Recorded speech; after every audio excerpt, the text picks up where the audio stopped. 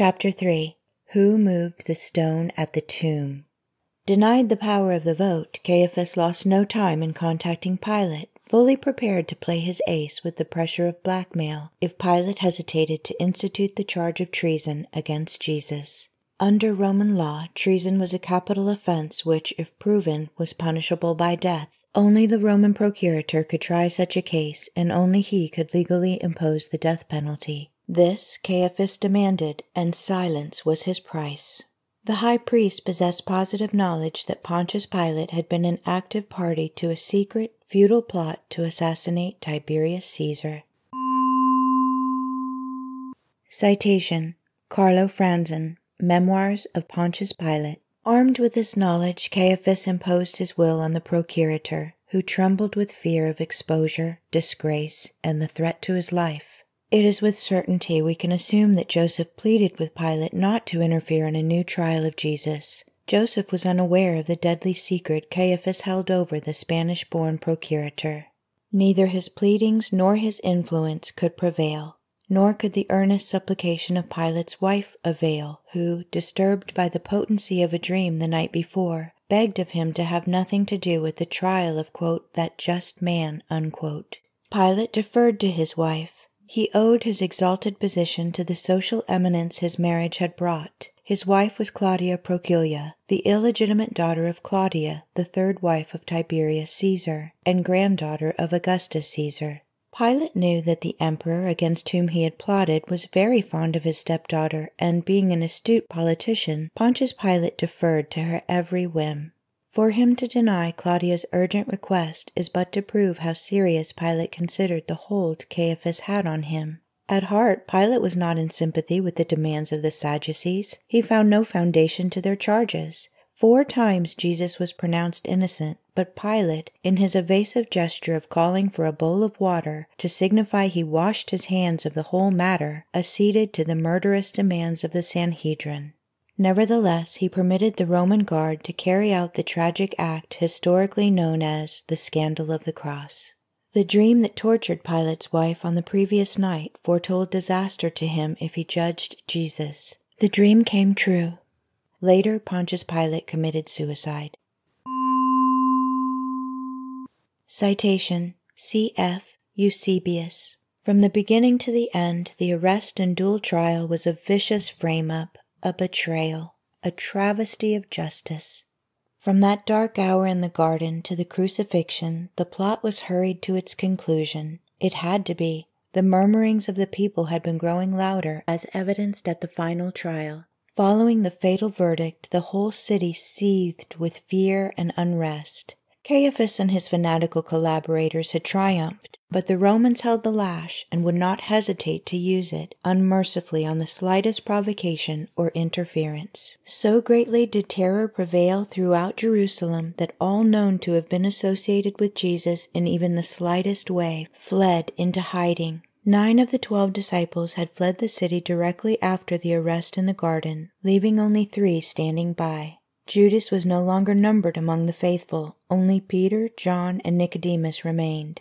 Even though Peter had denied his master, he, with the beloved disciple John, had followed Jesus into the crowded courtroom of the Sanhedrin. There, for the 3rd time, Peter denied association with his Lord. After the fatal circumstances had arisen, Peter, overwhelmed with self-torment and ashamed of his denials, despondently went into seclusion within the city. He did not witness the crucifixion. Of those present, the Scriptures refer by name only to John and Mary, the mother of Jesus, witnessing the tragedy at the foot of the cross, and the 3 women, Mary Magdalene, Mary the wife of Cleophas, and Salome, who watched from a respectful distance. Citation: Quote, "But all those who were the acquaintance of Christ stood at a distance, as did the women who had followed Jesus from Galilee, observing all these things." Nicodemus 8:11. Wonderment is often evinced at the omission of the Bethany sisters, Martha and Mary, whom Jesus loved. The impression gathered is that they were not present. This does not seem conceivable. The name of Joseph is not mentioned, but it seems safe to say they were all present. The record says, quote, "All the women who followed him and others were mingled among the crowd." The speed with which Joseph called on Pilate after the demise indicates that he was present. Pilate appears to be surprised at hearing the swift news, asking those near him if it was true Jesus was dead. It is doubtful if the beloved John and Blessed Mary witnessed the expiration on the cross. We are told that after Jesus committed his mother to the care of John, the disciple led her away to spare her the last dark hours of suffering. Probably the average Christian of today fails to realize the extent of the physical and mental torture borne by the sensitive Jesus through this agonizing period. From the hour of his Last Supper to the time of his death, he had not touched food or drink. He had been third-degreed from the moment he stood in the torchlit Sanhedrin until after his trial before Pilate. Then followed the heckling, the crowning of thorns, and the reviling by his enemies, who had placed the mocking sign on him, King of the Jews. Following his condemnation to death, he had been brutally flogged by his Roman executioners, his back slashed to ribbons. Even today it is conceded that the Roman flogging was the most cruel ever to be inflicted on a human being. This we can well believe as we scan the Roman records, which attest to the fact that only 1 out of 10 ever survived the ghastly scourging. His suffering intensified when the reviling Roman soldiers pressed the bitter sponge of hyssop to his parched lips when he called for water as he hung on the cross. All this he endured apart from the terrible torment he suffered as he slowly expired on the cross. Weighing all this as we must, we are not left in doubt that Jesus was as physically superb as he was mentally and spiritually. According to both Jewish and Roman law, unless the body of an executed criminal be immediately claimed by the next of kin, the body of the victim was cast into a common pit with others, where all physical record of them was completely obliterated. Why did not Mary, the mother of Jesus, as the immediate next of kin, claim the body of her beloved son? Perhaps John, fearing for the safety of Mary, restrained her, leaving it to Joseph, the family guardian, to make the request. We do know that Joseph was the one who personally went to Pilate and obtained the procurator's official sanction to claim the body, remove it from the cross, and prepare it for burial in his private sepulchre, which was within the garden of his estate. You will likely agree that this was in order, but consider the circumstances. A reign of terror continued to prevail within the city of Jerusalem. No follower of Christ was safe from the evil machinations of the Sanhedrin, who were then enjoying a Roman holiday in the persecution of the followers of, quote, the way, end quote. As already stated, all but 2 of the disciples had fled the city and gone into safe seclusion in fear of their lives. However, there was yet another, Nicodemus, who had not fled the city. But Joseph, the Roman senator and the legislative member of the Sanhedrin, also a disciple, was the only close associate of Christ who dared to walk openly on the street without fear of molestation.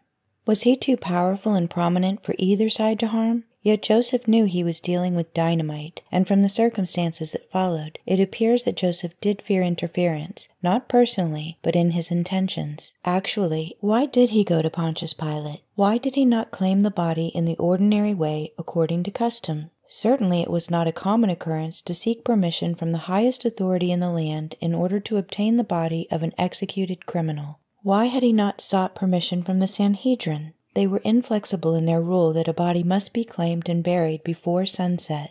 Actually, under normal circumstances, there was no need to go further than the Sanhedrin. Jesus was regarded as a Jew.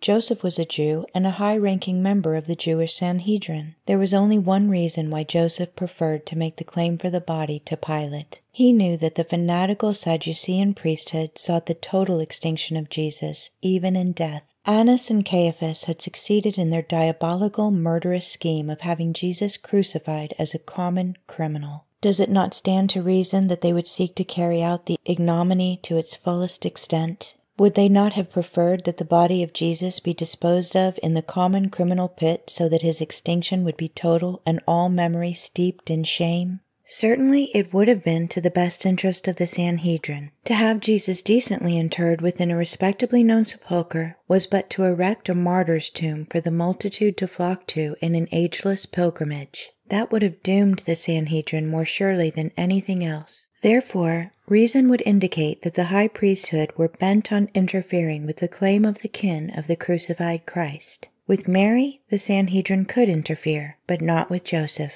He did not fear them and was determined to thwart them in their designs. The scripture says he went, quote, boldly, unquote, before Pilate and successfully asserted the kin rights of his niece. Between Caiaphas and Pilate there still existed an armed truce, but the latter played a skillful game. He played both sides to his own advantage. Pilate had already satisfied the Sanhedrin. No matter how they opposed him thereafter, at the moment they could not deny him the right of fulfilling this particular part of the law to which both the Jew and the Roman subscribed in the disposal of the body. Pilate needed Joseph's friendship, and there was no easier way of securing it than by recognizing Joseph's claim to the murdered body of his favorite nephew. By this act of interference, Joseph became a doubly marked man by the high priesthood of Jewry. Returning from his mission with Pilate, Joseph's acts are again shown to be hurried as though fearing interception. He returned to the scene of the tragedy, followed by Nicodemus, who carried 100 pounds of mixed spices with which to prepare the body prior to burial. Premature darkness had set in following the phenomenal storm that broke loose upon the land as Jesus expired on the cross, rending in twain the curtain in the temple and scattering the spectators abroad. Only two remained, Mary Magdalene and the wife of Cleophas, sister of the Blessed Mary. They watched as Joseph, with the help of Nicodemus, lowered the body from the cross, laid it on the ground, and wrapped the mortal remains of Jesus in the burial linen which Joseph had personally provided. It was dark, and time appeared precious. Again, we are impressed with the evidence of hurriedness. Without any further preparation, they carried the body to the sepulchre in the garden of Joseph and laid it within the tomb, while the two women who had followed watched nearby. Joseph and Nicodemus had too little time to properly anoint the body and dress it according to the custom in the linen shroud. Yet the surprising thing is that they sealed the entrance to the tomb with a, quote, great, unquote, stone. Why? Did Joseph have other intentions? Common sense alone tells us that Joseph would not have allowed the body of his beloved nephew to remain in the ghastly state it was when lowered from the cross, bloody, sweaty, grimy, and torn. Then what happened in between the few dark hours from the time the sealing stone was rolled to close the entrance to the tomb and early dawn on the third day, when the second great drama took place, the disappearance of the body of Jesus from the sepulchre? We Christians accept without any reservations the biblical version of the disappearance, but it should be remembered that in those days there was no biblical version to go by, and Jesus was but barely known outside his native land. Not then was he the accepted Messiah. Therefore, as we keep this in mind, we can better understand the impact, pro and con, this startling incident created among the populace, friend and foe. The discovery was made on the Sabbath dawn when Mary Magdalene, Mary, the mother of James, and Salome appeared on the scene at the break of day, bringing with them spices with which to clean and anoint the body of Christ. Their intentions are evident. They knew the body had been hastily interred without the proper burial preparation. The two Marys had been witness to this. They had watched Joseph and Nicodemus take the body from the cross and hurriedly wrap it in the linens at the foot of the cross. They had followed the two men into the garden of Joseph, standing nearby as the body was placed on the ledge within the tomb, and witnessed the sealing of the entrance to the tomb with the, quote, great, unquote, stone. They were not likely to anoint the body twice within a few hours. On approaching the tomb, the scriptural record tells us that the first experience of the three women was one of shock. They saw that the great stone was completely removed from the entrance. This shock was followed by another as the drama unfolded. To their astonishment, they saw a young man dressed in white, seated in an unconcerned manner on the very ledge within the tomb on which the body of Christ had been laid.